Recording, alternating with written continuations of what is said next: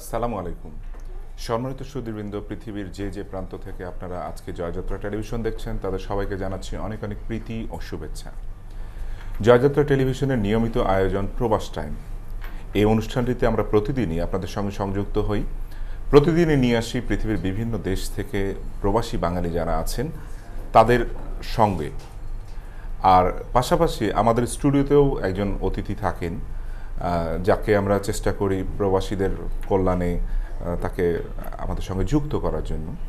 ঠিক সেভাবেই আজ আমাদের সঙ্গে আছেন একজন অতিথি, হৃদয় আল মিরু, যিনি স্ট্যান্ড আপ কমেডিয়ান এবং কমেডি রিয়েলিটি শো যেটি এনটিভিতে চলে হাসো, সেখানে উনি চ্যাম্পিয়ন ছিলেন। এছাড়াও ইত্যাদি সহ বেশ কিছু অনুষ্ঠানে উনি কাজ করে থাকেন। তো কথা না বাড়িয়ে চলুন আমরা তার সঙ্গে গল্পে যাই। পরবর্তী ইনফরমেশনগুলো আমরা অনুষ্ঠানের মাঝে মাঝে দিয়ে যাব আপনাদেরকে। কেমন আছেন আপনি? খুব ভালো আছি আমি, আপনি কেমন আছেন? জি, আছি ভালো। ইতিমধ্যে আপনি আমাদের এই অনুষ্ঠান সম্পর্কে জেনেছেন যে প্রবাস টাইম, এই অনুষ্ঠানে পৃথিবীর বিভিন্ন প্রান্ত থেকে প্রবাসী বাঙালিরা আমাদের সঙ্গে যুক্ত হয়ে থাকেন। আর এভাবেই আমরা চালিয়ে যাচ্ছি প্রায় প্রতিদিনই। তাদের সুবিধা অসুবিধা, সুখ দুঃখ, হাসি কান্না নিয়ে আমরা কথা বলে থাকি। তো শুরুতে আমরা আপনার সম্পর্কে জানতে চাই যে আপনি কিভাবে মিডিয়াতে আসলেন, কিভাবে আপনি কাজ করছেন, বা জন্মটা কোথায়, অনেক কিছু জানতে চাই। তো আমার মনে হয় যে আপনার জন্মস্থান দিয়ে শুরু করি। আমার হোম ডিস্ট্রিক্ট হচ্ছে নীলফামারী। নীলফামারী, জি জি, উত্তরবঙ্গের নীলফামারী। উত্তরবঙ্গ, জি, বৃহত্তর রংপুর। বৃহত্তর রংপুরে আপনার সেখানে আপনি স্কুল কলেজ কি নীলফামারীতেই না? না, আমি একদম একদম একটা প্রত্যন্ত এলাকার ছেলে, গ্রামের ছেলে আমি। নীলফামারী, আমরা গ্রামের নামটাও শুনি, হয়তো আপনার যারা আছেন তারা। থানা হচ্ছে জলঢাকা, জলঢাকা, ইউনিয়ন শিমুলবাড়ি, আর গ্রাম লক্ষ্মীমারাই। আচ্ছা, জলঢাকা, ঢাকাও না, ইয়ে না, জলঢাকা, এর নামের সঙ্গে কোনো বিশেষত্ব আছে? হ্যাঁ, জলঢাকা হচ্ছে জলে ঢাকা, মানে ওই শহরটা মানে বৃষ্টি হলেই মানে কাদাতে জলে একদম ঢেকে থাকতো, সেই জায়গা থেকে নামটা এসেছে জলঢাকা। জলঢাকা। আচ্ছা, আপনার তারপরে আপনি স্কুল কলেজে কিভাবে পড়াশোনা? ঢাকা আমি আমার, আপনি বললেন আমার সম্পর্কে বলি, আপনি বললেন যে স্কুল থেকে, স্কুল লাইফটা আসলে শৈশব তো, মানে সবার জীবনেই, আপনারও এটা কেটেছে, একটা মজাদার শৈশব থাকে। আমারও কেটেছে। আমার বিষয়টা হচ্ছে, আমি যখন প্রাইমারিতে পড়তাম, আমার আব্বা ছিলেন স্কুলের হেড টিচার, এখন রিটায়ার্ড পারসন। কেন বললাম কথাটা, সেটা হচ্ছে যে মানে কেমনে হতো আসলে দুষ্টুমিটা। আমার ক্লাস 1 থেকে 5 পর্যন্ত আমার ক্লাস রোল কিন্তু এক। আমি অনেক ট্যালেন্ট, একটা তালি দেন প্লিজ। অবশ্যই, হ্যাঁ, থ্যাংক ইউ। আসলে ক্লাস 6 to 10 পর্যন্ত আমার কোনোদিনও রোল এক হয়নি।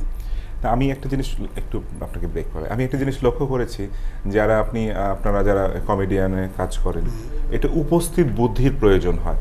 তো ব্রিলিয়ান্ট স্টুডেন্ট না হলে হয়তো এই ধরনের পারফরম্যান্স আসা যায় না। এটা আমার জন্য বললাম, আমি কেন বললাম কথাটা সর্বোপরি, যে ইনস্ট্যান্ট কথার পিঠে কথা বলা, লোককে হাসানোর জন্য একটা প্ল্যানিং দরকার, কিন্তু সেই সময়টা নেই। ইনস্ট্যান্ট আপনারা কথার পিঠে কথা বলে মানুষকে হাসাতে পারেন। আমি ব্রিলিয়ান্ট শব্দটা কেন ইউজ করলাম আমি শেষ করিনি। আপনাকে শুরুতে বললাম যে আমার ক্লাস 1 থেকে 5 পর্যন্ত আমার রোল এক ছিল, আপনি তালিও দিয়েছেন, আমি ব্রিলিয়ান্ট স্টুডেন্ট। আবার ক্লাস 6 to 10 পর্যন্ত আমার কোনোদিনও রোল এক হয়নি। মানে কারণটা কি? কারণটা হচ্ছে আমার আব্বা ছিল শুধু ওই প্রাইমারি স্কুলের হেড টিচার। আচ্ছা আচ্ছা, ঠিক আছে, মানে এরকম বিষয়টা কেন বললাম যে মানে আব্বার সাথে কি ঘটতো, ক্লাস 1 থেকে 5 পর্যন্ত আমার রোল এক। আমাকে কোনোদিনও আমার আব্বা হচ্ছে যে ক্লাসরুমে অ্যাটেন্ড মানে কল করতো না, আমার নাম ডাকতো না, শুরু করতো রোল নাম্বার 2 থেকে, বলতো রোল নাম্বার 2, রোল নাম্বার 3, জি স্যার জি স্যার। আমার রোল এক, আমাকে কোনোদিনও ডাকতো না। যদি কোনোদিন ভুল করে ডাকতো রোল নাম্বার 1, আলম জি আব্বা। ও আচ্ছা আচ্ছা, মানে কমেডিয়ান জি, আপনার প্রতিভাটা তার মানে আপনার ছোট থেকে ছিল, মানে এটা দুষ্টুমিটা এভাবে করেছি। আমি জানতাম না তখন এটা কমেডি কিনা। আচ্ছা আচ্ছা, একটা সময় যখন জানলাম, যে জেনেছি অনেক পরে, আমি কলেজ এবং ইউনিভার্সিটি লাইফে এসে আমি জেনেছি যে এগুলো দিয়ে অনেক কিছু হতে পারে। স্ট্যান্ড আপ কমেডিটা তখনই জেনেছি আমি, এটা নিয়ে পরে কথা বলবো। তো এর হচ্ছে আমার মানে আব্বার সাথে ঘটনা। হ্যাঁ, আপনি বললেন যে আমরা ফ্যামিলিতে আমি হয়তো বেশি দুষ্ট। আসলে আমি কেন বলতেছি যে হয় না, স্কুলে অনেক ঘটনা ঘটে না। এখনকার বাচ্চারা কিন্তু আমাদের চেয়ে বেশি ট্যালেন্ট কি না? ট্যালেন্ট, বাট এটা আলাদা একটা যোগ্যতা লাগে, যেটা আমি বিশ্বাস করি। যে আপনি চাইলেই মানুষকে হাসানো যায় বা তার সেই সফট কর্নারটা জানতে হয় যে কোন কথাটা বললে হাসবে, সে মজা পাবে, সে হাসবে, সে মন খুলে হাসবে। এটা আলাদা একটা যোগ্যতা লাগে, হয়তো আপনি ছোট থেকে সেটা পেয়েছেন। আপনি যখনই হয়তো ইয়েস স্যার না বলে জি আব্বা বলতেন, সে সময় হয়তো দেখা যাচ্ছে যে সব স্টুডেন্টরা হেসে না। এখানে আমার সাথে আরেকটা ঘটনা ঘটেছে যে আমি আমার আব্বাকে বলতাম জি আব্বা। জি জি। তো সেখানে আমার যারা ক্লাসমেট, বান্ধবী ছিল, বান্ধবীর মাও কিন্তু ওখানকার টিচার, ঠিক আছে, তারা বলতো না ওর নাম হচ্ছে রুনা। তো ওর মা যখন ডাকতো রোল নাম্বার, রোল ছিল 2, রোল 1 আলাম জি আপা, আমি তো আপাই বলবো, হ্যাঁ। আর যখন বলতো রোল 2, রুনা বলতো জি আপা। তো ও আপা বলতো বলে আমরা হাসতাম, কেন ও আবার মাকে আপা বলছে, আম্মাকে আপা বলে, এটা নিয়ে আমরা হাসতাম। তো সেই জায়গা থেকে আমি আমার আব্বাকে বললে একটা বিষয়, আমি আমার আব্বাকে আব্বাই বলতেই পারি, কিন্তু মানে মাকে আপা কেমনে বলে, মানে এটা কি অনেকটা এরকম যে ইলেকশনের ক্যাম্পেইন যখন ছেলে করতে যায়, আমার ভাই তোমার ভাই, এরকম কি একটা বিষয় এসে যায়? যাই হোক, আপনার আগাই আমরা তারপর না, এই দুষ্টুমিগুলো আসলে ওখান থেকেই এভাবেই আস্তে আস্তে করে এসেছে। দেখেন আমার ওই দুষ্টুমিগুলো আজকে আমি এখানে শেয়ার করতেছি। এটাও একটা মজার বিষয় যে আপনি একটা ছোটবেলার মানে অতীত, মধুর একটা অতীত শেয়ার করছেন। এইভাবেই আমাদের পথ চলা জীবনে। তো আপনি এরপরে স্কুল কলেজ কোথায় করলেন? স্কুল তো ওখানেই, হাই স্কুলে গেলাম আমার গ্রামের শিমুলবাড়ি এসেছি উচ্চ বিদ্যালয়, সেখানে ক্লাস 8 পর্যন্ত পড়েছি। তারপর শহরে এসেছি, নীলফামারী শহরে, সেখানে class 9, 10 Nilphamari police science academy থেকে পড়েছি। আচ্ছা, আপনার কথায় কিন্তু মানে বচনভঙ্গিতে কিন্তু আপনার এলাকার টান নেই, এর কারণটা কি? না, এখানে একটা প্রোগ্রামে এসেছি, হয়তো আমি সেই জন্য এইভাবে কথা বলছি। আমাকে চাইলে আমি আমার এলাকায় কথা বলবো, আপনি হয়তো বুঝতে পারবেন না আমার ল্যাঙ্গুয়েজে কথা বললে। না, এরপরও আমি দেখেছি বা সবাই যেটা লক্ষ্য করে, যখন রাজশাহীর কেউ কথা বলে, তার যত শুদ্ধভাবে উনি কথা বলুক না কেন, কথার ফাঁকে একটা মিষ্টি টান থাকে। রাজশাহী তো জানি, হ্যাঁ, সেরকম প্রত্যেকটা এলাকারই আমাদের একটা মিষ্টি টান থাকে, একটা বোঝা যায় যে উনি এই এলাকার লোক। তো আপনি ধরেন নীলফামারী আমাদের বলতে গেলে একেবারে প্রায় শেষ পর্যায়ে, উত্তরবঙ্গের শেষ পর্যায়ে একটা জেলা। তো সেখান থেকে আপনি ঢাকায় এসে এরকম রিয়েলিটি শোতে অংশ নিচ্ছেন বা একটা, আমি বলবো একটা ন্যাশনাল পর্যায়ে আপনি এসে কাজ করছেন, মানে এর প্রেরণাটা কিভাবে বা উৎসাহটা পেলেন কি? এটা আপনাকে বলতে হলে আমি যেটা বললাম যে প্রাইমারিতেই ঘটনাটা ঘটেছে আমার সাথে, সব দুষ্টুমি। আবার হাই স্কুলে গিয়ে হতো কি যে বার্ষিক ক্রীড়া প্রতিযোগিতা হতো, আপনিও খেলেছেন, তো সেখানে একটা ইভেন্ট থাকতো, যেমন খুশি তেমন সাজো, এরকম অনেক ইভেন্ট থাকতো না। তো আমি তখন ওটাই করতাম যে যেমন খুশি তেমন সাজো, আমাকে সাজতে হবে, হ্যাঁ, মজা দিতে হবে, এই ধরনের ইভেন্টগুলোতে অংশগ্রহণ করতাম। আর থাকতো যে একক অভিনয়, তা আমার এটাই ভালো লাগতো যে আমি একক অভিনয় করব। তো এরকম স্কুলের বেশ কয়েকটা প্রোগ্রামে আমি করতাম এবং দেখতাম যে সবাই বন্ধুবান্ধব সবাই সাপোর্ট দিচ্ছে, খুব মজা পাচ্ছে। ওখান থেকে এই অভিনয়ের প্রতি এটা আসা যে না, আমি মানে পারবো। তারপর নীলফামারী গভর্নমেন্ট কলেজে ভর্তি হলাম, সেখানে তো একটু কলেজ লাইফ, ইন্টারমিডিয়েট লাইফ, সেখানেও একই প্রোগ্রাম হতো, বার্ষিক ক্রীড়া প্রতিযোগিতা। সেখানে আমি আবার এই স্ট্যান্ড আপ কমেডি তখন জানলাম যে, তখন কমেডি জানতাম না যে কৌতুক করতে হবে, স্কুলে স্ট্যান্ড আপ কমেডি অনেক পরে আসছে। আমরা কৌতুক প্রসঙ্গে আসি, আমরা এই 1 মিনিট একটু দর্শকদের সঙ্গে কথা বলে আসি। সুপ্রিয় দর্শক মণ্ডলী, আপনারা দেখছেন জয়যাত্রা টেলিভিশনের প্রবাস টাইম অনুষ্ঠানটি। এই অনুষ্ঠানটি আপনারা সরাসরি দেখতে পাচ্ছেন বাংলাদেশের ক্যাবেল টিভির মাধ্যমে। পৃথিবীর যে কোনো প্রান্ত থেকে আপনারা দেখতে পারেন joyjatra.tv এই ওয়েবসাইটের মাধ্যমে। এছাড়াও jagovideo.com-এও দেখতে পাচ্ছেন। যারা ইউরোপ থেকে দেখছেন তারা রেডিয়েন্ট আইপি টিভির মাধ্যমে দেখতে পাচ্ছেন। যারা মধ্যপ্রাচ্য থেকে দেখছেন, মধ্যপ্রাচ্য এবং অস্ট্রেলিয়া থেকে, তারা দেখতে পাচ্ছেন বিআইপি টিভির মাধ্যমে। আর যারা আপনারা ফেসবুকে দেখছেন, তারা দেখছেন joyjatra.tv অফিসিয়াল এই পেজে। তো আপনারা আমাদের স্ক্রিনে দেখানো নাম্বারে ফোন করতে পারেন, অংশ নিতে পারেন আজকের মানে এই অনুষ্ঠানে। এছাড়াও আমাদের অনুষ্ঠান সম্পর্কে যে কোনো মতামত আপনারা ফেসবুকের মাধ্যমে দিতে পারেন, আমরা আপনাদের মতামতগুলোর মূল্যায়ন রাখার চেষ্টা করব। তো আজকে আমাদের সঙ্গে অতিথি হিসেবে আছেন হৃদয় আল মিরু, যিনি উত্তরবঙ্গের ছেলে। তো আমরা জানছিলাম যে আসলে উত্তরবঙ্গের একটা প্রত্যন্ত অঞ্চল থেকে উনি কিভাবে ঢাকায় এসে উনি ওনার প্রতিষ্ঠার দিকে এগুচ্ছেন, সে বিষয়ে কথা বলছি। এছাড়াও আমাদের সঙ্গে যুক্ত হবেন প্রবাস থেকে বেশ কয়েকটি দেশ থেকে আমাদের প্রবাসী বন্ধুরা, আর তাদের সঙ্গে আলাপচারিতায় আমরা জানবো তাদের জীবনমান এবং তাদের চলাফেরা। আর প্রবাস টাইম অনুষ্ঠানটি মূলত আমরা যেটি করে থাকি সেটি হচ্ছে যে বাংলাদেশের ম্যান পাওয়ার ডেভেলপমেন্ট এবং বাংলাদেশের রেমিটেন্স ফ্লোটা বৃদ্ধির জন্য, রেমিটেন্স প্রবাহ বৃদ্ধির জন্য আমরা আলাপ আলোচনা করে থাকি। আমাদের সাধারণ যারা প্রবাসী যারা আছেন, যারা শ্রম বাজারে কাজ করেন, তাদেরকে উদ্বুদ্ধ করার জন্যই আমাদের এই অনুষ্ঠান। তো আসুন কথা বলি আজকের অতিথির সঙ্গে। যে আমরা ছিলাম, যে আমরা যখন স্কুলে তখন আমরা এটাকে কৌতুক নামে জানতাম। কৌতুক এখনো হয় সেটা। জি। তো আমি মানে ওই সময়টাতে ওই কলেজে এসে স্টেজে উঠে মানে অনেক মজা করার চেষ্টা করতাম। যেমন আমি আগে খুব রেডিও শুনতাম। আচ্ছা।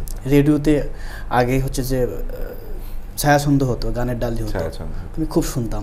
তারপর ঈদের সময় করে একজন ভোকাল দিত আসিতেছে, মানে সিনেমার নাম বলতো, তো আমি সিনেমাও শুনতাম অনেক। মানে সে সময় আপনি আমি একটু ইন্টারাপ্ট করি, স্মৃতিচারণ করি। সেটি হচ্ছে যে একটা সময় টেলিভিশন এতটা ব্যাপক ছিল না, তারপরে শুধুমাত্র বিটিভিতে বিশেষ কিছু অনুষ্ঠান সে সময় থেকে আমরা টুকটাক দেখতাম। আর আরেকটা যেটা ছিল রেডিওতে সিনেমার যে এটাকে কি বলবো ধারা বিবরণী আসতো এবং আমরা বসে মনোযোগ সহকারে এবং কে কে কোন কোন রিকোয়েস্ট করেছেন তাদেরও নাম বলা হতো। হ্যাঁ, সেই সময়টা আসলে অন্যরকম ছিল, যা এখনকার জেনারেশন হয়তো সেটি আর দেখেন না। আর এফএম রেডিওর তো প্রভাব তো আছেই অন্য একটা স্টাইলে। তো আসলে মনে করিয়ে দিলেন একটা ছোটবেলার। না, আপনাকে আমি আরো মনে করিয়ে দিচ্ছি। সেটা হচ্ছে যে ওই সময় আপনিও নিশ্চয়ই শুনেছেন যে রেডিওতে কথা বলতেন সিনেমার বিজ্ঞাপনের জন্য, হচ্ছে যে মাজহারুল ইসলাম, গাজী মাজহারুল ইসলাম। আসিতেছে এবারের ছবি ময়ূরীর মরণ কামড় আও, মানে এভাবে কিন্তু দিত। তা এখানে সিনেমার মান্না, শাবনূর, রিয়াজ, এটিএম শামসুজ্জামান এরা কিন্তু মানে একটু একটু করে হলেও বলতো, পুরো ব্রিফিংটা করতো আসলে। তো আমি ওই সময়টা খুব শুনতাম এবং এই সমস্ত মানুষের কণ্ঠ মিমিক্রি করতাম। আপনি আর কার বা কণ্ঠগুলো বিশেষ করে আপনি? আমি বিশেষ করে মিমিক্রি ওই সময় করতাম মান্না, তখন জনপ্রিয়। মান্নার কি আমরা একটা ছোট্ট ডায়লগ শুনবো? হ্যাঁ, শিওর, আমি শোনাচ্ছি। মান্না, শাবনূর, কাবিলা, এটিএম শামসুজ্জামান আপনি চেনেন, এই সমস্ত মানুষকে আমি একটা স্ক্রিপ্ট আকারে আমি স্টেজে করতাম। আচ্ছা আচ্ছা, মানে যে কৌতুক অভিনয়ের মাঝখানেই আপনি এইভাবেই আপনি এইগুলো ওই বলতো না যে কৌতুক করবে কে কে, আর হৃদয় আলম, আপনি অনেকের কণ্ঠ আপনি নকল করতেন সে সময়। তা আমি এটা কৌতুকের পর্যায়ে নিয়ে গেছি। পরে যখন ওটা কলেজে করলাম খুব মানে সাড়া পেলাম। তারপর ইউনিভার্সিটি আসলাম, রাজশাহী ইউনিভার্সিটির স্টুডেন্ট আমি। ফার্স্ট ইয়ারে যখন আমাদের প্রোগ্রাম হতো নবীনবরণ, সেই প্রোগ্রামে আমার বন্ধুরা অলরেডি জেনে গেছে যে আমি এই জিনিসটা পারি। আমার ইউনিভার্সিটি লাইফের আমার 11তম ব্যাচের বন্ধুরা, এরাই জোর করিয়ে বলছে যে তুই এটা কর স্যারদের সামনে পিকনিকে। তখন করলাম, এই জিনিসটাই করলাম। তখন আমার বড় ভাই ছিলেন ওখানে, আমার একই ডিপার্টমেন্টের 4th ইয়ারের বড় ভাই আবু হেনা রনি, হয়তো আপনি চিনবেন, উনি একটা অনুষ্ঠানের চ্যাম্পিয়ন, মিরাক্কেল চ্যাম্পিয়ন। হ্যাঁ, আমাদের রাজশাহী ইউনিভার্সিটিরই। উনিও কি আপনার উত্তরবঙ্গের? হ্যাঁ, নাটোরের। আচ্ছা। হ্যাঁ, তো উনি এটা দেখার পর আমাকে এসে বলে যে এই তুই তো আমার দলের। মানে কি? বলে এটা খুব ভালো জিনিস, আমিও এই জিনিসটা করি, আমিও এই স্ট্যান্ড আপ কমেডি এইসব কৌতুক করি, লেগে থাক। আমি একটু ব্রেক নিয়ে সেটি হচ্ছে যে আপনি ফার্স্ট ইয়ারে একটা ইউনিভার্সিটি গেলেন, যাওয়ার পরে আপনি ধরেন কৌতুক অভিনয় করলেন। এরপরে টিচারদের সবার কি দৃষ্টি পড়লো আপনার পর, বা স্টুডেন্টদের যে হ্যাঁ না এই ছেলেটা একটু ডিফারেন্ট, এই ছেলেটা একটু আলাদা? তার মানে আপনার কমেডিয়া যে পার্টটা আপনি করেছেন সেটি কি আপনাকে হেল্প করেছে যে আপনার ডেভেলপমেন্টের জন্য? না, সেটা কি ইউনিভার্সিটিতে এসে যে পরিচিতি হওয়ার জন্য? হ্যাঁ, অনেকটাই। তা আমরা আসলে সবসময় প্রত্যেকটা অনুষ্ঠানে মেসেজ দিতে চাই যে আমরা গার্জিয়ানরা যারা আছেন, আমাদের অভিভাবকরা আছেন, যে আমাদের স্টুডেন্টদেরকে শুধুমাত্র পড়াশোনা না করে এক্সট্রা কারিকুলাম কিছু করানো উচিত। যেভাবে আপনি ইউনিভার্সিটিতে শুরুতেই আপনি সবার চোখে পড়েছেন, হয়তো টিচারদের চোখে পড়লে সেই স্টুডেন্ট আরও ভালো করতে পারে। তো আসি, আমাদের তাহলে প্রত্যেকটা গার্জিয়ানদেরকেই উচিত পড়াশোনার পাশাপাশি এক্সট্রা কারিকুলামে। না, আমার কাছে যেটা মনে হয়, আমি যেটা মনে করি যে মানে এই পর্যায়ে এসে কোনো সন্তানকে মানে একদম বাধা ধরার নিয়মের মধ্যে না ফেলানো, এই সময় বাধা ধরার নিয়ম, সে কি করতে চায় আসলে সেটা ভালো করে সাজেস্ট করা এবং হেল্প করা, তাকে হেল্প করা যে তুমি এক্সট্রা। হ্যাঁ, আমরা না একটা পর্যায়ে আমরা না ওই, আপনি বিশ্বাস করবেন কিনা জানি না, যে শেখানো হয় যে তুমি বড় হয়ে ডাক্তার হবা, বলো তুমি বড় হয়ে কি হবা? আমি ডাক্তার হব। তা আমি এরকম বাচ্চাকে জিজ্ঞাসা করছিলাম যে তুমি বড় হয়ে কি হবা? বলছে আমি বড় হয়ে ডাক্তার হব। না তোমার আম্মা শিখাই দিছে? বলছে না। তাহলে? না আব্বু শিখাই দিছে। বিষয়টা এরকম। তাহলে ও কিন্তু চায়নি যে আসলে কি, ও জানে না। তাহলে ও যখন জানুক, জানার পর সে বুঝুক যে সে কী করতে চায়, সেটার দিক দিয়ে নজর দিলে মনে হয় ভালো হয়। আবার আমি আরেকটাকে জিজ্ঞাসা করছিলাম যে এই তুমি বড় হয়ে কী হবা? বলছে আমি ও ডাক্তার হবে, ও হচ্ছে ইঞ্জিনিয়ার হবে, আমি বড় হয়ে গবেষক হব। বাহ, ভেরি গুড। তা তুমি কিসের গবেষক হবা? বলছে ওইটা নিয়ে গবেষণা করতেছি। মানে এমনটা হয়, তাহলে ওরে দরকার, তাহলে ও কি গবেষণা করতেছে করুক না, ওরে করতে দেই, ও গবেষক হোক। অ্যান্সারটা কিন্তু জটিল ছিল, অনেক সুন্দর ছিল। তো এমনটাই হওয়া উচিত আসলে। যেটা বলছিলাম যে ওই আপনি যেটা বললেন ইউনিভার্সিটি চোখে পড়েছে কিনা, তাই ওই ব্যতিক্রম করলাম। আমার রনি ভাই বললো যে তোকে লাগবে, তুই পারবি, তুই করে বলতো। আমরা তো জুনিয়র অনেক, তুই বলতে আমার ভালো লাগে যে আমাকে তুই করে বলো, জুনিয়রটা আমরা যারা ছোট মানুষ এটা আপন মনে হয়। তা আমি তখনও বুঝতাম না। সেই সময়টাতে উনি 2011তেই উনি মিরাক্কেল করে চ্যাম্পিয়ন হয়ে ফিরে আসছে। ওই যে বলে গেছে আমাকে, হ্যাঁ। তারপর পয়লা বৈশাখে একটা প্রোগ্রাম করেছি একই স্টেজে, উনি কৌতুক করেছেন, স্ট্যান্ড আপ কমেডি করেছে, আমিও করেছি। তারপর ওই তখন থেকে ভালো একটা মিরাক্কেল থেকে আসার পর ডিপার্টমেন্টের সিঁড়ি দিয়ে আমি উঠতেছিলাম, উনি নামতেছে। আমি জানি যে সে ইন্ডিয়ায়। তা আমি বলে এই এরপর তোর পালা। আলাম মানে কি আমার কিসের পালা? বলে আমি মিরাক্কেলে গেছি না, তুইও পারবি, তুই লেগে থাক, কখনো লাইন ছাড়বি না। ওই যে ওনার যে ইন্সপিরেশনটা, ওই উৎসাহটা মোটামুটি 100% আমাকে হেল্প করেছে। আচ্ছা, আমাদের সঙ্গে একজন প্রবাসী ভাই আছে, চলুন আমরা তার সঙ্গে একটু পরিচিত হয়ে আসি, এরপরে আমরা ইউনিভার্সিটির বাকি গল্পে যাব। সুপ্রিয় দর্শক মণ্ডলী, প্রবাস টাইমে এখন আমাদের সঙ্গে সংযুক্ত আছেন ইটালি থেকে আমাদের একজন প্রতিনিধি তুহিন। তো চলুন আমরা তার সঙ্গে কথা বলি। যে তুহিন ভাই, আপনি কি আমাকে শুনতে পাচ্ছেন? হ্যালো, আপনার ভয়েসটা আমি শুনতে পাচ্ছি না ভাই। হ্যালো, আপনি কি শুনতে পাচ্ছেন আমাকে? হ্যাঁ, নাজমুল আহসান তুহিন ভাই, আমি আপনাকে শুনতে পাচ্ছি। জি জি বলুন। আসসালামু আলাইকুম। জি, ওয়ালাইকুম আসসালাম। ভাই আপনারা কেমন আছেন? জি আলহামদুলিল্লাহ ভালো আছি। আপনি অলওয়েজ স্মার্ট থাকেন এই বয়সেও। প্রবাসে থেকে এত কাজকর্ম করার পরও আপনি দেশের জন্য কাজ করেন, সংবাদ কর্মী হিসেবে কাজ করেন। এটি একটি কষ্টকর কাজ, যেটি হচ্ছে নিজস্ব পারিবারিক জীবনের পর, মানে জীবিকার তাড়নায় দৌড়াদৌড়ি করার পরও আপনি সংবাদকর্মের সঙ্গে জড়িত সংবাদকর্মী একজন। এরপর আপনি এত স্মার্ট থাকেন কি করে? আমি অলওয়েজ দেখি যে আপনি স্মার্ট। স্মার্ট না, নিজেকে গুছিয়ে রাখার চেষ্টা করি। নিজেকে গুছিয়ে আসলে মানে গুছিয়ে রাখাটাই স্মার্টনেস।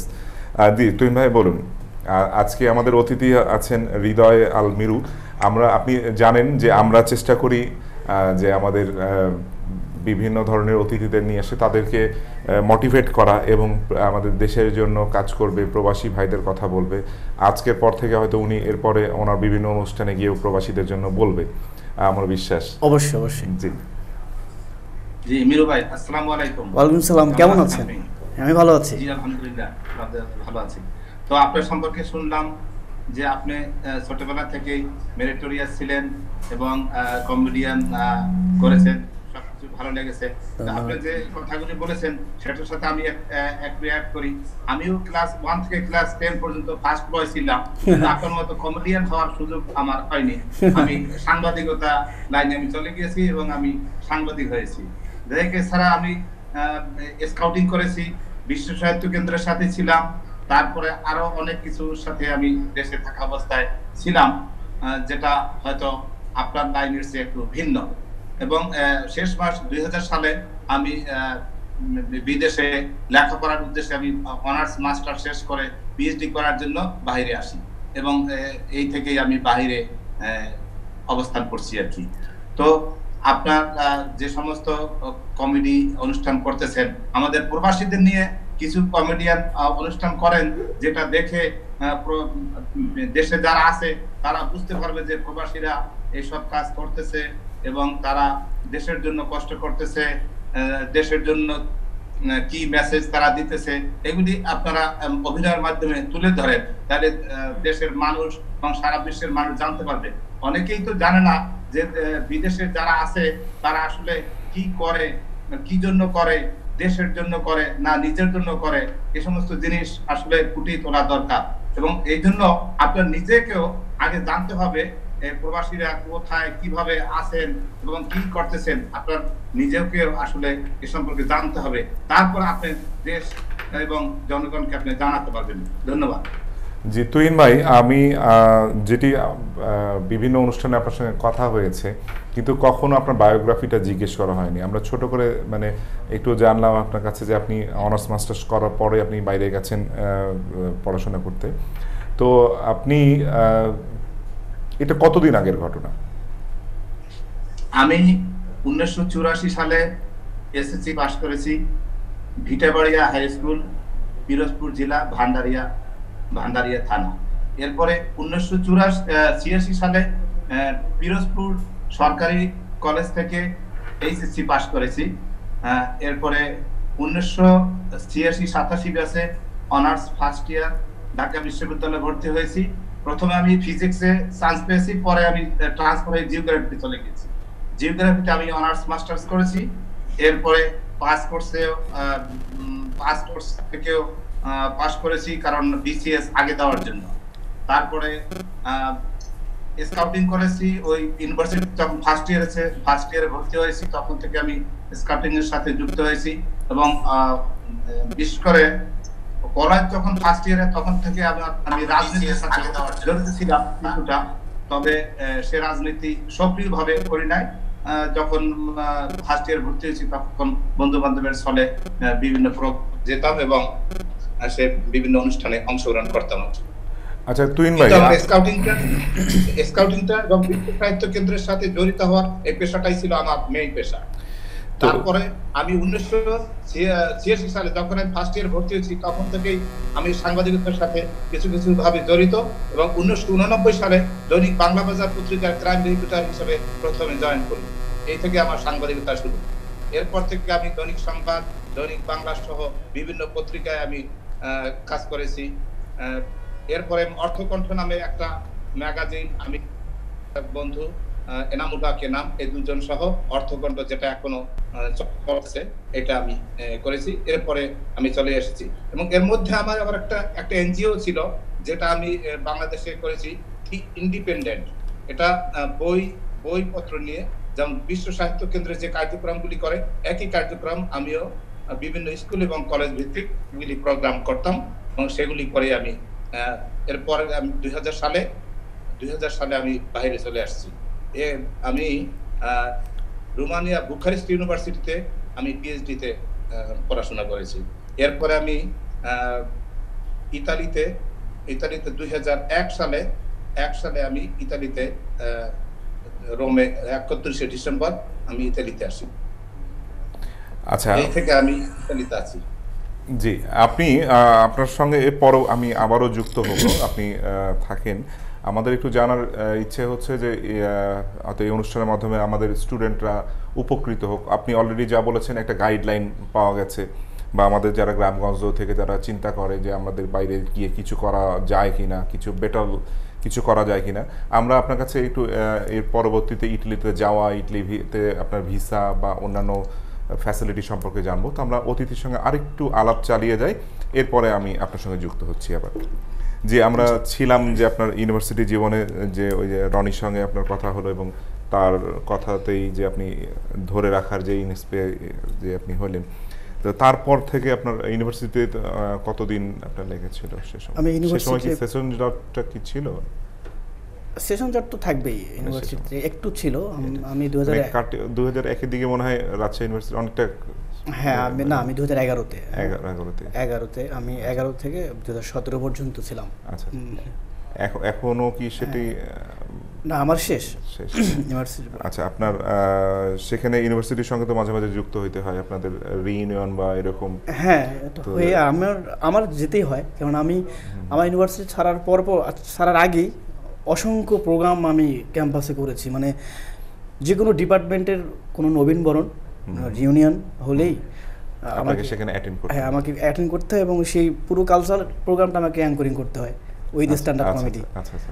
সেই জায়গা থেকে ক্যাম্পাসে সেখানে, হ্যাঁ সরি, সেখানে আপনি যখন একটা ডিপার্টমেন্টের স্টুডেন্ট হয়ে অন্যান্য ডিপার্টমেন্টের প্রোগ্রামে উপস্থাপনা করছেন, সেক্ষেত্রে আপনার ডিপার্টমেন্টের টিচাররা বা আপনার ফ্রেন্ডসরা যারা ছিলেন তারাও তো নিশ্চয়ই মানে তারা বেশ গর্ববোধ করতেন যে হ্যাঁ আমাদের ডিপার্টমেন্টের ছেলেটা গিয়ে ওই ডিপার্টমেন্টে কাজ করছে বা তা তো অবশ্যই। আরেকটি ব্যক্তিগত বিষয় জেনে নিই, মানে সে সময় কি আপনাদের এই কমার্শিয়াল বিষয়টা কি প্রচলন ছিল বা যে পেমেন্ট, যে ঠিক আছে একটা ছোট্ট সম্মানী ছোট্ট পেমেন্ট, সেটা কি তখনও চালু হয়েছে আপনার? না, আমি শেষ বলি যে হচ্ছে যে আমি যখন শুরু করলাম ক্যাম্পাসে ওই ফার্স্ট ইয়ার থেকে স্ট্যান্ড আপ কমেডি বা কৌতুক, তো তখন তো আমি নতুন, তখন শুধু আমি সুযোগ খুঁজতাম যে কি করে স্টেজে উঠবো, কি করে স্টেজে। হ্যাঁ, ওই প্রোগ্রামের মেইন দায়িত্বে কারা আছে, কোনো বড় ভাই বা কোনো ফ্রেন্ড, মানে কোনো না কোনো রেফারেন্সে আমি স্টেজে ওঠার ট্রাই করতাম, এবং কোনো কোনো প্রোগ্রামে হয়তো সুযোগ পেতাম, হয়তো পেতাম না, এভাবে আমি করতাম উইদাউট পেমেন্ট। আমি সুযোগ পেয়েছি, এটাই অনেক কিছু। এটা বড় কথা। কেন হচ্ছে যে আমার এটা শিক্ষার জায়গা, আলাদা একটা স্পিডও থাকে, সেই সময় কাজ করে একটা স্পিড, নতুন কিছু করব, নতুন ইয়ে। হ্যাঁ, মানে ওই জায়গাগুলো, ওই সুযোগগুলো 5 মিনিট 10 মিনিটের সুযোগগুলো পরে আমাকে অনেক হেল্প করেছে, যে আমি স্টেজে উঠে সামনে হাজারো দর্শকের সামনে কনফিডেন্টলি কথা বলতেছি, ফুল অডিটোরিয়াম, হাউস ফুল অডিয়েন্স। তারপর যখন আমি এই যে আমার প্রোগ্রাম চ্যাম্পিয়ন হলাম, হাসো চ্যাম্পিয়ন হওয়ার পর যখন ক্যাম্পাসে ঢুকলাম, তখন ক্যাম্পাস থেকে যে ক্যাম্পাসের যে নিউজ পত্রিকাগুলা নিউজ কভারেজ করলো, জাতীয় পত্রিকার নিউজ কভারেজ করলো, ক্যাম্পাসের প্রিয় মুখ, এটা কালের কণ্ঠ পত্রিকায়, সব কিছু মিলিয়ে 20-30টা পত্রিকা, মানে লোকাল শেষ হয়ে আমার নিউজ হয়ে গেল। তখন অলরেডি ক্যাম্পাস সবাই জানলো যে এই ছেলেটা আমাদেরই ক্যাম্পাস। রাজশাহী ইউনিভার্সিটিতে পড়া অবস্থায় আপনি সেই সময় ঢাকাতে এনটিভির প্রোগ্রামে অ্যাটেন্ড করেছেন এবং সেখানে চ্যাম্পিয়ন হয়েছে। তো তারপর থেকে যখন প্রোগ্রামে ডাকতো তখন আমাকে বলতে হতো না।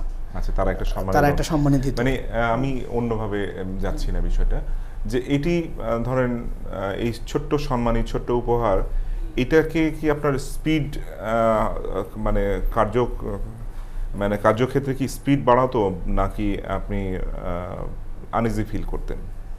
না, আনইজি ফিল করার কোনো কিছু নেই, স্কোপ নাই। না, সত্যি স্পিডটা বাড়ায় দিত, যে আমি পারফর্মও করলাম, আমি একটা পেমেন্টও পেলাম, ছোট্ট হোক, মিনিমাম একটা গিফট হোক, তাহলে এটাও একটা আমাদের জানার বিষয়, শেখার বিষয়। সেটি হচ্ছে যে আমরা যে কোনো পারফর্মারকে অ্যাটেন্ড করাই, যে কাউকে অতিথিকে অ্যাটেন্ড করাই, তাকে একটা ছোট্ট গিফট দেওয়াটা, একটা সৌজন্য গিফট দেওয়াটা আমাদের জন্য যুক্তিযুক্ত। তো আমরা যাব, আপনার আরও প্রসঙ্গে যাব, এর মাঝে আমরা একটু ছোট বিরতি দিয়ে যেতে চাই একটু। সুপ্রিয় দর্শক মণ্ডলী, আপনারা দেখছেন জয়যাত্রা টেলিভিশনের প্রবাস টাইম। প্রতিদিনের মতো আমরা আছি আপনাদের সঙ্গে এই অনুষ্ঠানে, এবং আমাদের সঙ্গে যুক্ত থাকছেন পৃথিবীর বিভিন্ন জায়গা থেকে প্রবাসী ভাইয়েরা। আমরা শেয়ার করছি তাদের এক্সপিরিয়েন্স, আমরা শেয়ার করছি তাদের জীবনমান, আমরা শেয়ার করছি যে কী করে মানব সম্পদ উন্নয়ন করা যায়, কী করে রেমিটেন্স প্রবাহটা বৃদ্ধি করা যায়। তো প্রতিদিনের মতো আপনারা যারা আমাদের সঙ্গে আছেন তাদেরকেও ধন্যবাদ। তো আমরা ফিরছি ছোট্ট একটি বিরতির পর, সে পর্যন্ত আমাদের সঙ্গে থাকুন। সুপ্রিয় দর্শক মণ্ডলী, আবারও শুভেচ্ছা জানাচ্ছি অনুষ্ঠানে বিরতির পর আপনারা যারা আছেন আমাদের সঙ্গে। আপনারা দেখছেন জয়যাত্রা টেলিভিশনের প্রবাস টাইম। প্রতিদিনের মতো আমরা আপনাদের সঙ্গে আজকে যুক্ত আছি প্রবাস টাইমে। আমাদের সঙ্গে অতিথি আছেন হৃদয় আল মিরু, যিনি একজন স্ট্যান্ড আপ কমেডিয়ান।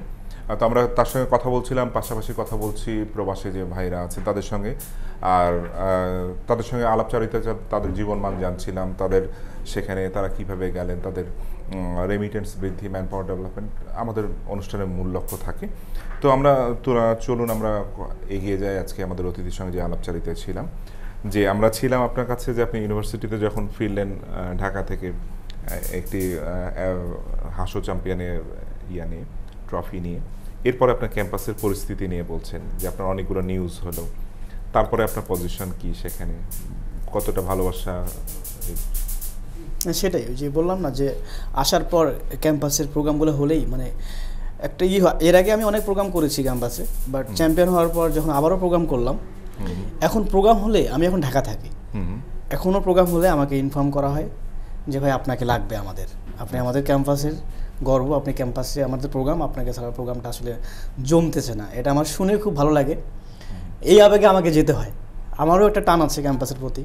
আবার আপনাকে একটু পিছু টান দিই, তা আপনি ক্যাম্পাসের স্টুডেন্ট, সে সময় স্টুডেন্ট থাকা অবস্থায় আপনি কিভাবে এই লিঙ্ক আপটা হলো বা কিভাবে চিন্তা করলেন যে এনটিভির মতো একটি বাংলাদেশে একটা প্রথম সারির চ্যানেলে এসে আপনি অংশগ্রহণ করবেন, বা এটা কিভাবে ঘটেছিল, কার মাধ্যমে ঘটেছিল, একটু এই বিষয়টা যদি জানাতেন। ওই তো শুরুতে লিঙ্ক আপ করেছিলাম রনি ভাইয়ের কথা। আচ্ছা আচ্ছা। উনি মিরাক্কেল চ্যাম্পিয়ন হয়ে আসলো, একই ডিপার্টমেন্টের আমরা স্টুডেন্ট। তখন আমি যেহেতু এই লাইনটা একটু উনি আমাকে বলেছে যে লেগে থাক হবে। আচ্ছা আচ্ছা। তারপর উনি এসে আবার ইন্সপায়ার করলো যে এরপর মিরাক্কেলে 7-এ তুই যাবি, রেডি হওয়া। তখন থেকে টুকটাক রেডি হওয়া। আচ্ছা আচ্ছা। তারপর কোনো একটা সময় 2014 সালে যে সারা বাংলাদেশে কমেডি ক্লাব খোলা হবে 2014 দিকে। হ্যাঁ, রনি ভাই আমাকে ফোন করলো ঢাকা থেকে যে ক্যাম্পাসে থাক, আমি আসতেছি, আমরা রাজশাহী কমেডি ক্লাব নামে একটা ক্লাব খুলবো। প্রথমেই হচ্ছে Facebook group Rajshahi comedy club, ফেসবুকে এটা প্রচার হলো। তারপর আমরা মাঠে বসলাম গোল করে রাজশাহী কলেজে। তারপর ওই রাজশাহী কমেডি ক্লাবের দায়িত্বটা আমার উপরে পড়ে গেল। সেখানে পোলাপানকে নিয়ে বসা, আমার মতো যারা কমেডি পাগল আছে সবাই রনি ভাইয়ের পোস্ট দেখে একখানে মিট হওয়া, এক জায়গায় হলেন। তারপর টুকটাক দাঁড়িয়ে মানে স্ট্যান্ড আপ, মানে দাঁড়িয়ে কথা বলা, স্ট্যান্ড মজা করা। এটা হতে হতে আমরা নিজের পকেটে টাকা খরচ করে রাজশাহী পদ্মা গার্ডেনে মুক্ত মঞ্চে আমরা স্ট্যান্ড আপ কমেডি শো করতাম। এখনো যেটা মানে এখনো চালু আছে। হ্যাঁ, আমি আর একটু আপনাকে জিজ্ঞেস করি, সেটা হচ্ছে যে স্ট্যান্ড আপ কমেডি এর অর্থটা কি? এই যে আমি তো কৌতুক হিসেবে জানতাম। হ্যাঁ, না, কৌতুক এবং স্ট্যান্ড আপ কমেডির মধ্যে একটু অনেকটাই পার্থক্য আছে। মানে এটাই পার্থক্যটা কি? আমি বারবার কৌতুক বলতেছি না কেন? আমার কৌতূহলটা এখানে। হ্যাঁ, সেটাই বলতেছি। এই যে আমি এখানে বসে আছি, এটা আমি বলতে পারি এখন sit down comedy, not stand up comedy. হ্যাঁ, বাট আমি বসে আছি এই জন্য বললাম। স্ট্যান্ড আপ কমেডি হচ্ছে যে দাঁড়িয়ে থেকে তাৎক্ষণিক মানুষকে হাসানো। হ্যাঁ, মানে স্ট্যান্ড আপ তাহলে আমরা ধরে নিব যে তাৎক্ষণিক উপস্থিত বুদ্ধি দিয়ে বা উপস্থিত মানুষকে হাসানো হচ্ছে স্ট্যান্ড আপ কমেডি। মানে কোন এটা কোথা থেকে এলো? এটা কি বাইরের কোনো শব্দ? মানে শব্দ তো বাইরের, বাট অবশ্যই বাইরের কোনো কালচার না, আমাদের নিজেদেরই সৃষ্টি? না, স্ট্যান্ড আপ কমেডিটা আমাদের এখানকার সৃষ্টিত কৌতুক। আচ্ছা আচ্ছা। মানে মানুষকে হাসানো, মজা করা, আমরা এটাকে কৌতুকই বলি। যোগ মানে কৌতুক, এটাই তো বলি আমরা। কৌতুক হচ্ছে যে কোনো কিছু মানে নিয়ে একটা ভাড়ামি করা, মানে আপনাকে দেখলেই আমার হাসি পায়, তাই না? আপনার নাম তো দূরের কথা, আপনাকে আমি দেখেছি, আচ্ছা ইমরুল ভাই, হা হা করে হাসতেছি, তার মানে কি আপনার যে ইমেজটা আমার অলরেডি এসে গেছে, আমার অলরেডি ব্রেনের মধ্যে ছাপানো হয়ে গেছে। আপনি কি করেন না করেন, অঙ্গভঙ্গি এসব করে এটা না। আর একটু পেছনে টান দিই আপনাকে। হ্যাঁ, সেটি হচ্ছে যে আমরা মানে সে সময় আমাদের যখন স্কুল জীবনে ছিলাম, অনেক আগের ঘটনা, সে সময় আমরা ওই সিডি প্লেয়ারটাও সে সময় আসেনি। সে সময় আমরা ক্যাসেট প্লেয়ারের মাধ্যমে আমরা কাজলের কৌতুক শুনতাম যে আমরা চেষ্টা করতাম, বাট পারতাম না, কিন্তু আমরা চেষ্টা করতাম, বলার চেষ্টা করতাম। এবং এমনও ছিল যে প্রায় পুরো 60 মিনিটের ক্যাসেটই আমাদের মুখস্থ। তো আপনারা, আমি যে কারণে এই কথাটি জিজ্ঞেস করলাম সেটা হচ্ছে যে আপনাদের কখন মনে হলো যে আমি কাউকে আইডল মানি বা কাউকে ফলো করি? যেমন আপনি গাজী মাজারুল ইসলাম, ওনাকে আপনার স্কুল জীবনে ফলো করেছেন। যখন আপনি জানলেন যে আমি একটা বিশেষ ট্র্যাকে যেতে পারি, সেটা হচ্ছে স্ট্যান্ড আপ কমেডিয়ানে যেতে পারি, সে সময় থেকে আপনি কাকে ফলো করতেন বা কোন রিয়েলিটি শো ফলো করে এগুলোর মানে নিজেকে বিল্ড আপ করার চেষ্টা করতেন? না, আমার দেখা স্ট্যান্ড আপ কমেডি যে সেন্টেন্সটা বা যে মানুষটা stand up comedian Abu Hena Roni, আমি ওনাকেই দেখেছি মিরাক্কেলে যে উনি স্ট্যান্ড আপ কমেডি মানে করছেন এবং ভাল লাগতেছে। একদম কাছের মানুষ, আমার একই ডিপার্টমেন্টের বড় ভাই। তো এই মানুষটাই আমার আইডল এই কমেডি জগতে। আচ্ছা আচ্ছা। এবং স্ট্যান্ড আপ কমেডিটা আমি এখান থেকেই পেয়েছি। আমি আগে থেকে তো বললামই যে আগে আমি জানতাম না স্ট্যান্ড আপ কমেডি কী জিনিস, আমি আগে স্ট্যান্ড আপ কমেডি দেখিও নাই। আপনি বললেন না কাজলের কথা, কাজল ভাই তো কৌতুক করতেন, ও মানে এখনো করেন, হয়তো সেই সময় স্ক্রিপ্ট দিয়ে হয়তো এমন হতে পারে যে হয়তো কৌতুকটা অনেকটা হচ্ছে যে স্ক্রিপ্ট আকারে হয়। জি জি। হ্যাঁ, অনেকটাই হচ্ছে যে নাটিকা আকারেও হয়, তাই না? আর স্ট্যান্ড আপ কমেডি কিন্তু আমি একা মাইক্রোফোন নিয়েছি হাতে, তাৎক্ষণিক আমি লিঙ্ক আপ দিয়ে আপনাকে ইনস্ট্যান্ট আমি কথা বলতেছি, আপনাকে প্রশ্ন করতেছি। এটাতে কিন্তু বেশ বুদ্ধিমাত্রার প্রয়োজন হয়, অনেকটা স্ক্রিপ্ট থাকে না। হ্যাঁ, যে লাইন আপ করা থাকে, উপস্থিত, এটা ক্রিটিক্যাল বিষয়। তো যাই হোক, আপনার আবু হেনা রনি উনি, আমরা ওনার সহ না হয় একদিন আপনাকে সহ বসবো। হ্যাঁ শিওর। তো উনি আপনার আইডল ছিল। তো আমরা ছিলাম, আমি বারবার আপনাকে ব্রেক দিচ্ছিলাম যে আপনি রাজশাহীতে এখনো সেই প্রচলনটা আছে যে এখনো প্রতি কিবার করে শোটা হয়? এটা আমি যখন ছিলাম তখন মাসে একটা করে শো হতো, নিজের পকেট টাকা খরচ করে আমরা অ্যারেঞ্জ করতাম। টুকটাক যখন 2-3টা শো করলাম তখন ওই গার্ডেনে তো হিউজ ক্রাউড থাকে, ওই রাজশাহী স্থানীয় যে ব্যবসায়ীরা আমাদেরকে স্পন্সর করতেন। আচ্ছা। হ্যাঁ, বিভিন্ন কোচিং সেন্টার যে আমাদের নামটা ব্যাকড্রপে ইউজ যাক, মানে ব্যানারে যাক করতাম, শো করতাম। তারপর আমি রাজশাহী ইউনিভার্সিটি কমেডি ক্লাব আমাদের ক্যাম্পাসেই এটাও করেছি, ওটা এখনও চলমান আছে, রাজশাহী ইউনিভার্সিটি কমেডি ক্লাব। শুধু রাজশাহীতে না, সারা বাংলাদেশে এরকম 50+ কমেডি ক্লাব রয়েছে। এবং আমাদের টার্গেটই হচ্ছে জেলা আমাদের 64টা এবং 64টা ক্লাব হবে এবং অলরেডি এইভাবেই ডেভেলপ করা যাবে। আমরা একটা ফোন নিয়ে হ্যাঁ শিওর। জি, আসসালামু আলাইকুম সুপ্রিয় দর্শক, কে বলছেন, কোথা থেকে বলছেন? নাম বলে অংশ নিন আজকের অনুষ্ঠানে। ওয়ালাইকুম আসসালাম, আমি কাদের সুমন মালয়েশিয়া থেকে বলছি। জি সুমন ভাই, মালয়েশিয়া থেকে আপনাকে প্রতিদিন শুনি, খুবই ভালো লাগে। তো আমার অনুরোধ এটাই যে মাঝে মাঝে যেন ভাইজান আর কি একটু কমেডি বা একটু কৌতুক করে, তাহলে খুব ভালো লাগবে। আর আমি সুযোগ খুঁজছিলাম আসলে, মানে আগে জানতে চাই যে কিভাবে কমেডিয়ান হওয়া যায়, আমারও সে জানার শখ, যার জন্য আর ওনাকে সেই সুযোগটা দেওয়া হচ্ছিল না। যাক, আপনি যখন বললেন আমরা ওনার কাছে একটি কমেডি দেখব। সুমন ভাই উনি মালয়েশিয়া থেকে ফোন করেছেন। জি ভাই, আপনাকে অনেক ধন্যবাদ আমাদের সঙ্গে থাকার জন্য। জি, আমরা ছিলাম আপনার রেগুলার প্রোগ্রামে। এরপরে আসলো যে আপনি স্পন্সর সেখানে পেতে শুরু করেছেন। আচ্ছা, আমরা মাঝখানে একটু তুহিন ভাই আছে, তার সঙ্গে একটু কথা বলে আসি। জি, তুহিন ভাই কি আপনাদের সঙ্গে আছেন? জি ভাইয়া আছি। আচ্ছা, সেটি হচ্ছে যে আমরা তো গল্প করছিলাম, আরও গল্প চালিয়ে যাব আমাদের আজকের অতিথির সঙ্গে। তো এর মাঝে আমরা একটু আপনার কাছে জেনে আসি যে এখন বর্তমান ইতালিতে আমাদের বাঙালি কমিউনিটিতে আনুমানিক কতজন প্রবাসী বাঙালি আছে? বর্তমানে ইতালিতে সরকারিভাবে সরকারি হিসাবে 1.5 লক্ষ। 1.5 লক্ষ। এটি পুরো ইটালি জুড়ে, এই তো? জি, পুরো ইতালিতে। আর আপনার শহরে আনুমানিক কেমন, বা আপনার যে কমিউনিটি আছে? আমাদের শহরে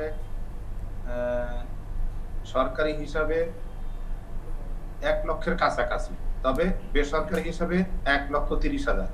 ও আচ্ছা, সে তো অনেক। আপনারা ধরেন আমাদের বিশেষ দিনগুলো, পহেলা বৈশাখ, তারপরে 21শে ফেব্রুয়ারি, 16 ডিসেম্বর, এই দিনগুলোতে কি আপনারা সেখানে বিশেষ কোনো অনুষ্ঠান থাকে কি না, বা আমাদের দেশীয় ঐতিহ্য কালচার এটাকে আপনারা কিভাবে উপভোগ করেন? আমাদের এখানে বাংলাদেশের যতগুলি ন্যাশনাল ডে আছে সবগুলি সুন্দরভাবে আনুষ্ঠানিকভাবে পালন করা হয়। যেমন ঈদ উল ফিতর, ঈদ উল আজহা, 16ই ডিসেম্বর, 21শে ফেব্রুয়ারি হইতে শুরু করে যতগুলি ন্যাশনাল প্রোগ্রাম আছে সবগুলি আমাদের এখানে পালন করা হয়। বিশেষ করে এই যে 8ই মার্চ, কেন একই দিনে শুধু রোম শহরে নারীদের 6টা অনুষ্ঠান হয়েছে একই সাথে, 6টি জায়গায় নারীদের প্রোগ্রাম হয়েছে। এবং এর আগে যে 7ই মার্চের যে ভাষণ, এটা এম্বাসিতে হয়েছে এবং এম্বাসির বাইরে বাংলাদেশ আওয়ামী লীগের উদ্যোগে হয়েছে। এরকম প্রত্যেকটি অনুষ্ঠানই এখানে গুরুত্বের সহিত এখানে পালন করা হয়। আমি একটি বিষয় মাঝখানে আসি, যে সেটি হচ্ছে যে আমাদের বাংলাদেশে যেমন আমাদের সন্তানদের ছুটি থাকে, শীতের ছুটি, গ্রীষ্মের ছুটি, সেই ছুটিগুলোতে যে তারা আবদার করে দাদা বাড়ি যাব, নানা বাড়ি যাব। তো আমরা এই অনুষ্ঠানের মাধ্যমে এসে যে ফিলটা করি যে আপনাদের সন্তানরা সেখান থেকে কিন্তু চাইলে দাদা বাড়ি, নানা বাড়ি যেতে পারছেন না। তো এই সময়টা আপনারা তাদেরকে কিভাবে মেনটেন করেন ছুটির দিনগুলোতে? আমাদের এখানে বাচ্চাদের ছুটি সাধারণত জুন থেকে শুরু হয়, জুনের 10 তারিখ থেকে শুরু হয়। তারপরে সেপ্টেম্বরের 10 তারিখ পর্যন্ত ছুটি থাকে। বিশেষ করে সেপ্টেম্বরের 10-11 তারিখ থেকে ক্লাস শুরু হয়ে যায়। এটা হইল স্কুল, কলেজ, সব মানে সমস্ত শিক্ষা প্রতিষ্ঠান জুন থেকে সেপ্টেম্বর পর্যন্ত, সেপ্টেম্বর থেকে ক্লাস শুরু হয়। তখন যারা বেড়াতে যায় ম্যাক্সিমাম এই টাইমে যায়।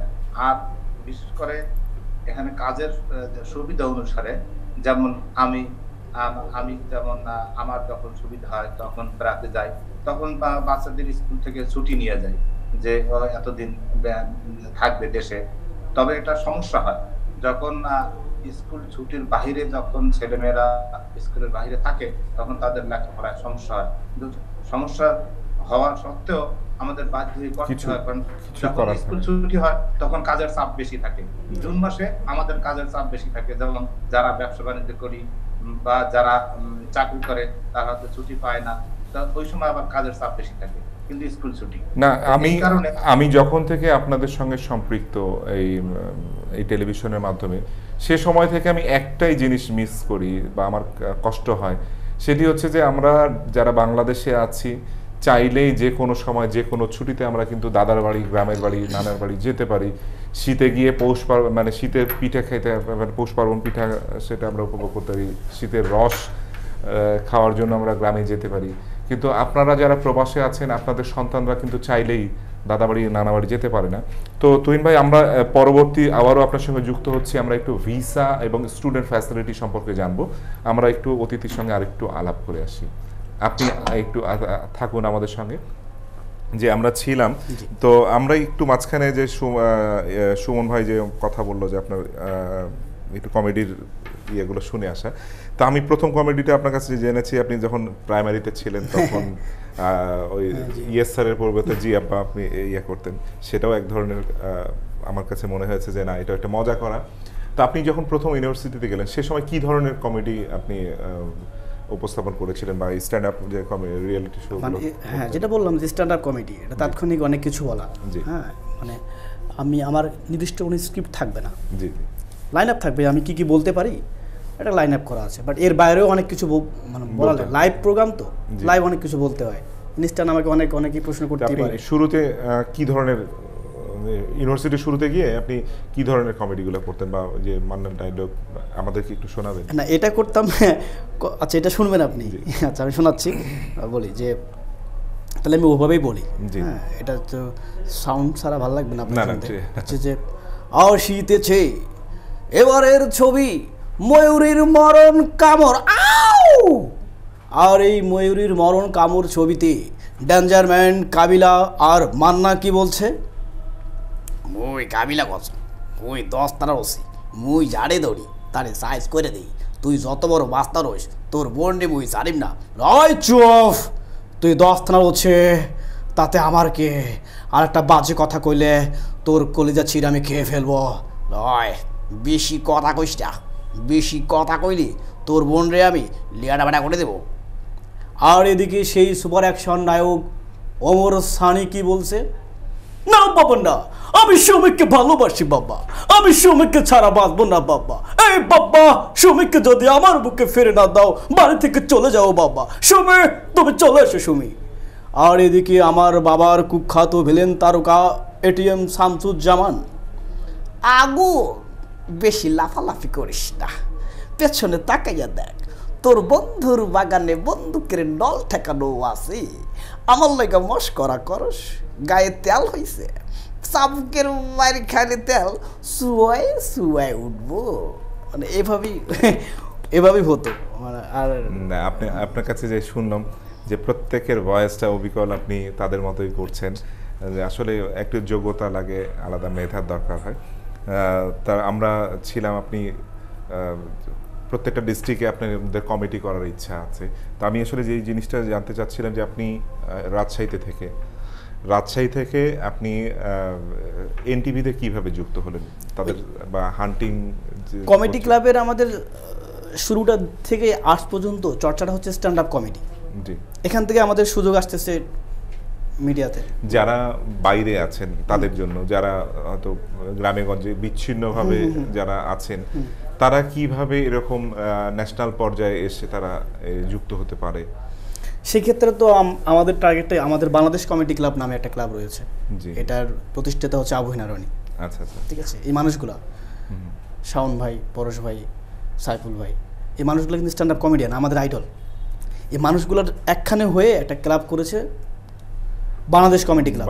এটার অঙ্গ সংগঠন হচ্ছে এই জেলাগুলা। আচ্ছা আচ্ছা। প্রত্যেকটা জেলায় হচ্ছে, এবং এটা টার্গেট হচ্ছে যে যারা আমাদের মতো হতে চায় তারা এখানে এসে প্র্যাকটিস করবে, সহযোগিতা চর্চাটা হবে, এবং ওই এলাকায় যেগুলো কালচারাল প্রোগ্রাম হচ্ছে কোনো না কোনোভাবে সেখানে লিঙ্ক আপ করে পারফর্ম করা। তো আমরা আবার একটু, যদি সময় কম, আমরা আর 3-4 মিনিট অতিথির সঙ্গে কথা বলে এরপরে আপনার প্রসঙ্গে আসছি। আর সর্বোপরি আপনি জানেন আমাদের অনুষ্ঠানের অর্থ হচ্ছে আপনাকে মোটিভেট করা, যেন পরবর্তীতে আপনি আমাদের প্রবাসীদের কথা আপনি বিভিন্ন সুখ দুঃখগুলো বিভিন্ন অনুষ্ঠানে গিয়ে সেগুলো আপনি তুলে ধরেন। হয়তো এইভাবেই চর্চা করলে আমাদের ইয়েটা এগিয়ে যাবে, আমাদের যে সমস্যাগুলো ধীরে ধীরে সমাধান সম্ভব হবে। তো আমরা ছিলাম নাজমুল হাসান তুহিন ভাইয়ের সঙ্গে। তুহিন ভাই, আমরা শেষ পর্যায়ে এসে আমি খুব ছোট করে কয়েকটি বিষয় একটু জানতে চাচ্ছিলাম। সেটি হচ্ছে যে এখন ইতালিতে ভিসা, যে স্টুডেন্ট ভিসার কি মানে সেখানে কি অবস্থা, বা স্টুডেন্টরা সেখানে যাওয়ার পরে কি তাদের জব ফ্যাসিলিটিগুলো কেমন, একটু এই বিষয়টা যদি বলতেন। আসসালামু আলাইকুম। তো এখানে বর্তমানে নরমালি কোনো ওয়ার্ক পারমিট ভিসা ইতালিতে নেই, আমাদের বাংলাদেশিদের জন্য নেই। আপনাকে আমি দেখতে পাচ্ছি না তুহিন ভাই, আপনি একটু মাঝখানে আসবেন, উল্টা দিকে আপনার সরে গেছেন। জি জি জি, এখন ঠিক আছে। জি জি, প্রতি বছরই একটা ডিক্লেয়ার দেওয়া হয়, কিন্তু এই কয়েক বছর যাবত বাংলাদেশের কোটা সেখানে নেই, কারণ পূর্বে যারা এগুলিকে ব্যবহার করেছে সেটা অতিরিক্ত ব্যবহার করে ফেলেছে, যার জন্য এখন আমাদের দেশে কোটা নেই। এখন না আমাদের দেশ ছাড়া অনেক দেশেরই কোটা আছে। প্রতি বছর 1,30,000 প্রবাসীকে এখানে সিজনাল ভিসায় ওয়ার্ক পারমিট দেওয়া হয়, কিন্তু এখানে বাংলাদেশের কোটা নেই। এছাড়া প্রতি বছর স্পন্সর দেওয়া হইতো, তারপরে এখানে আরো বিভিন্ন ভাবে সুযোগ দেওয়া হইতো, কিন্তু একটার ভিতরেও বাংলাদেশের কোটা নেই। কিন্তু এখন একমাত্র কোটা খোলা আছে শুধু স্টুডেন্ট ভিসা। স্টুডেন্ট ভিসা প্রত্যেক দেশের যে এম্বাসি আছে সে এম্বাসিতে স্টুডেন্টদের জন্য আলাদা সেখানে মডেল, অর্থাৎ এখানে ফর্ম আছে, সেই ফর্ম নিয়ে তার কোন ইউনিভার্সিটি চয়েস, সেই চয়েস অনুসারে সেই ইউনিভার্সিটিতে দরখাস্ত পাবে। দরখাস্ত করে তার যে এখানে যে চাহিদা, সেই চাহিদা যদি পূরণ করতে পারে তাহলে সে সেই ইউনিভার্সিটিতে ভর্তি হতে পারবে। ভর্তি হওয়ার পরে এখানে এসে যখন ভর্তি হবে, ভর্তি হওয়ার পরে এখানে পার্ট টাইম কাজের সুবিধা আছে, এবং যখন সেখানে ইউনিভার্সিটিতে ভর্তি হবে, ভর্তি হওয়ার পরে তাকে একটা স্টে পারমিশন দেওয়া হবে, এবং সেই পারমিশনের মাধ্যমে সে এখানে নিয়মিত হতে পারবে। যদি সে ইচ্ছা করে এখানে পুরো লাইফ থাকতে পারবে, চাকরি করতে পারবে, বা ইউরোপের যে কোনো দেশে যেতে পারবে, চাকরি করতে পারবে, থাকতে পারবে। এখানে খরচটা কেমন, এখানে স্কলারশিপ কোনো সিস্টেম আছে কিনা, বা আনুমানিক আপনাদের লাইফ স্ট্যান্ডার্ড অনুযায়ী সেখানকার খরচটা কেমন হয়, বাংলাদেশি টাকায় কেমন আনুমানিক? এখানে ইউনিভার্সিটিতে যারা ভর্তি হবে, যারা চান্স পেয়ে আসবে, ম্যাক্সিমামই তাদের সরকারি খরচে আসবে। তাদের এখানে এসে নিজের পকেটের পয়সা খরচ করতে হবে না। ম্যাক্সিমামই ইউনিভার্সিটি থেকে তাদের একটা স্কলারশিপ সিস্টেম আছে, তারা স্কলারশিপ পাবে। যে টাকা স্কলারশিপ পাবে তাতে তাদের চলতে পারবে, চলা সম্ভব, এবং তারা এখানে চলার জন্য বেশি একটা খরচ না। মিনিমাম একজন মানুষের জন্য যারা ব্যাচেলার থাকে তাদের জন্য থাকা খাওয়া খরচ বাবদ মাত্র 300 ইউরো হইলেই সে থাকা খাওয়া খরচ চলে যায়, নর্মাল ভাবে মোটামুটি চলতে পারে। আর যদি ভালোভাবে চলতে যায় তাহলে তো মিনিমাম 500 ইউরো লাগে।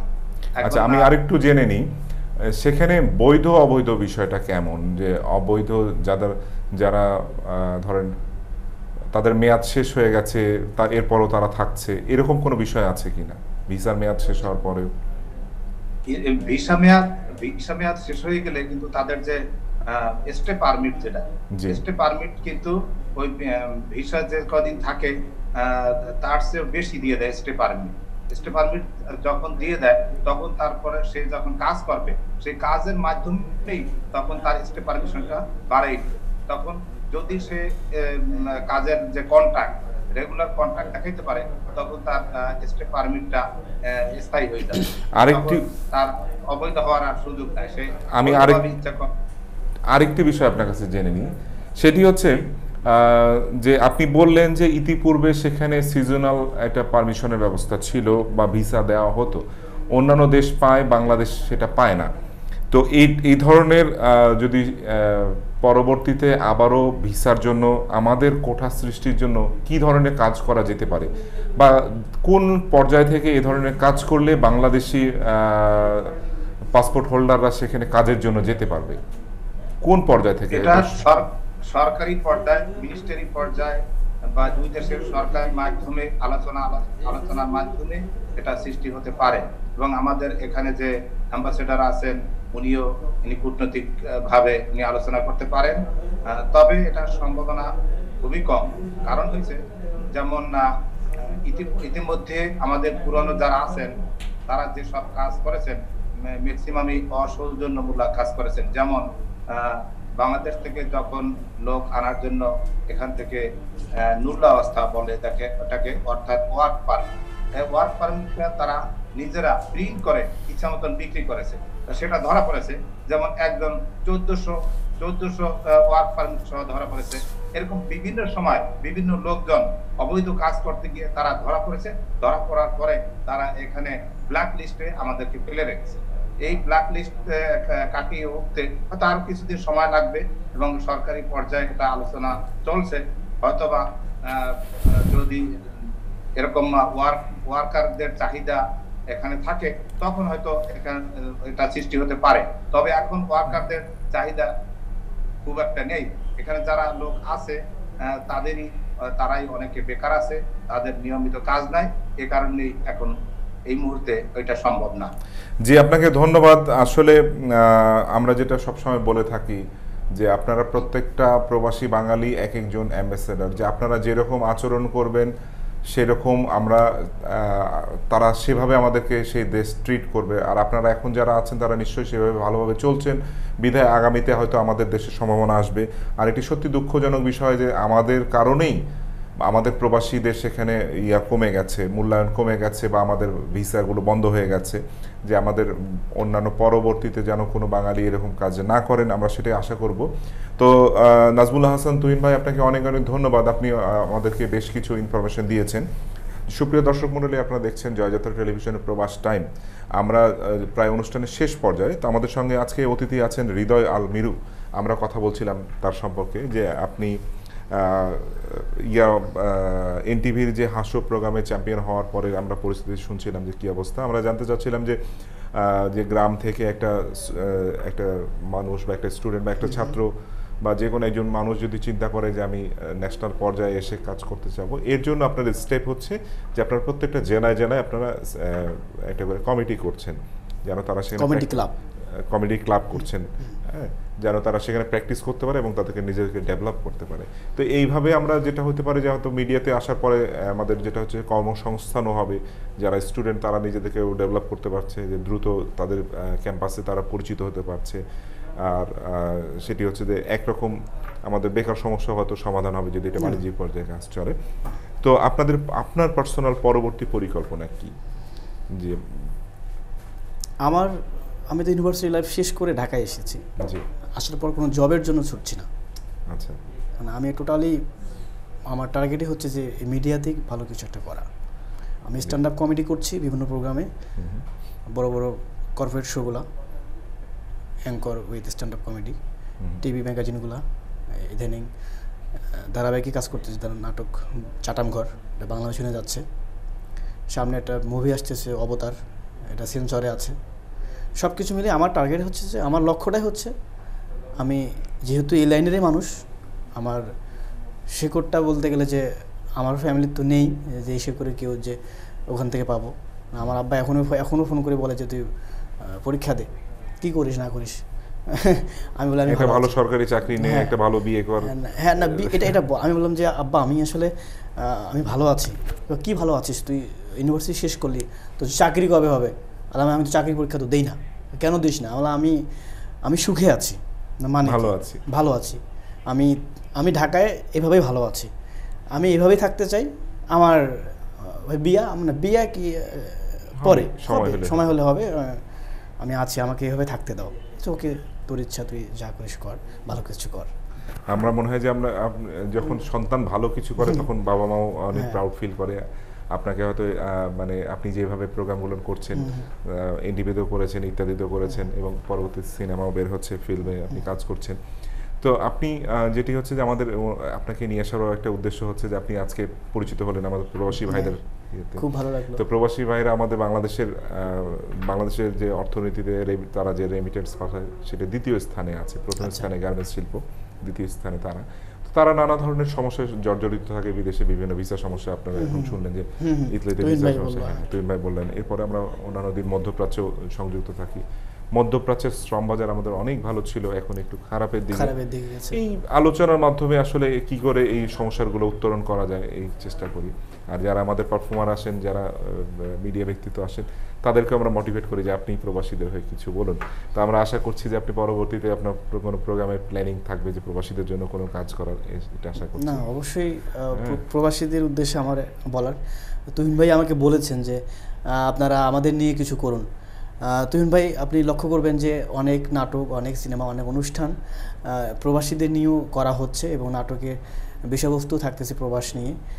আমরা চাইলেই বা আপনারা চাইলেই, সুযোগ পেলেই আমরা প্রবাসী গিয়ে আপনাদের সাথে গণসংযোগ করেও আমরা অনুষ্ঠান করতে পারি, এবং অনেকেই করে আসছে এবং করে। সো সব দিক থেকে সাপোর্ট লাগে। আমরাও আসলে একা তো করতে পারি না, সবার সাপোর্টটা দরকার। সো যে জায়গায় আছে সে জায়গায় থেকে 100% কনফিডেন্টলি যদি থাকে, ইনশাআল্লাহ ভালো কিছু হবে। তো আপনার সঙ্গে কথা বলে ভালো লাগলো। আপনার হয়তো আরো একটু সময় পেলে আরো কিছু আপনার শুনতাম, আপনার কিছু কমেডি শুনতাম। আমরা উত্তর আপনার ডেভেলপমেন্ট কামনা করছি, এবং আপনাদের হয়তো এক সময় এটা আলাদা একটা ইন্ডাস্ট্রি দাঁড়িয়ে যাবে আশা করছি, যে comedian, stand up comedian industry দাঁড়িয়ে যাবে। তো আপনি পরিশেষে দর্শকদের উদ্দেশ্যে কিছু বলতে চান? এতক্ষণ যারা এই লাইভ প্রোগ্রাম দেখলেন, লাইভে এটা হচ্ছে যে আজকে জয়যাত্রা, আমারও এখানে যাত্রা শুরু হলো এই চ্যানেলের সাথে। স্লোগানটা হচ্ছে কি যেন আজকে? জয়যাত্রা না, এই যে আমাদের জয়যাত্রা টিভির স্লোগানটা সত্যের পথে অবিরাম যাত্রা। অবিরাম যাত্রা। তো আপনাকে আমি যদি বলি যে কোনো কিছু সত্য প্রমাণের চেষ্টা করি কখন আমরা কোনো কিছু সত্য প্রমাণের চেষ্টা করি বলেন? যখন মনে হয় যে না, আমার আরো ভালো কিছু করার দরকার। আমি বলবো না যে সমাজে খারাপ কিছু হচ্ছে, যে আমি আরো ভালো কিছু, সেজন্য সত্য প্রমাণের চেষ্টা করি আমরা। আমার কাছে উত্তরটা একটু ভিন্ন। আমার কাছে উত্তরটা হচ্ছে, যদি বিষয়বস্তু মিথ্যা হয় তখন আমরা সত্য প্রমাণের চেষ্টা করি, ঠিক কিনা? তো এইভাবেই হচ্ছে যে সবাই সত্যের পথে থাকুক, দর্শকরা সবাই ভালো, আপনারা সবাই নিজের জায়গা থেকে অনেস্টলি নিজের কাজটা 100% দিয়ে করবেন, এবং পাশাপাশি সবাইকে হেল্প করবেন। যারা আপনার বাড়ির পাশে, আপনার বাসার পাশে অসহায় মানুষগুলো আছে, সবার পাশে থাকবেন। অর্থ দিয়ে না হোক, হাসি দিয়ে মন জয় করবেন। আমরা হাসতে ভালোবাসি, আমি হাসি ভালোবাসি, সেজন্য স্ট্যান্ড আপ কমেডি করি। দোয়া রাখবেন আমার জন্য। জি, আপনাকে অনেক ধন্যবাদ। আপনি কষ্ট করে আমাদের সময় দিয়েছেন। জয়যাত্রা পরিবারের পক্ষ থেকে আপনাকে অনেক অনেক প্রীতি ও শুভেচ্ছা। তো আজকের মতো আপনার কাছে বিদায় নিচ্ছি। আপনাকে অনেক ধন্যবাদ। সুপ্রিয় দর্শক, আপনারা দেখছিলেন দীর্ঘ 1 ঘন্টা ধরে আমাদের সঙ্গে ছিলেন জয়যাত্রা টেলিভিশনের প্রবাস টাইম অনুষ্ঠানে। আমরা প্রতিদিনের মতো আবারও আগামীকাল এই অনুষ্ঠান দেখার আমন্ত্রণ জানিয়ে আজকের মতো বিদায় নিচ্ছি। সে পর্যন্ত ভালো থাকুন, সুস্থ থাকুন, এই কামনায়। আল্লাহ হাফেজ।